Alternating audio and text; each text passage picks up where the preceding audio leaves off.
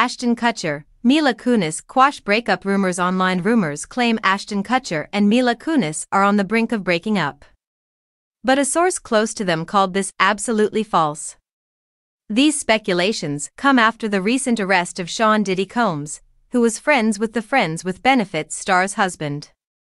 This is absolutely ridiculous and false, an insider told People as clips of the father of two resurfaced, partying with the disgraced music mogul.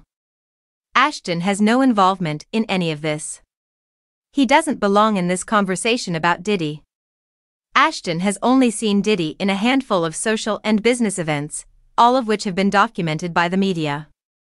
Ashton and Mila have been together since they began dating in 2012 after first meeting on the set of That 70s Show. They married in 2015 and shared 2 kids. Previously, the 46-year-old opened up about parenting on his Your Place or Mine premiere. "For me, the #1 role I will ever play is father," the actor said at the time. "It's the most important role in my life."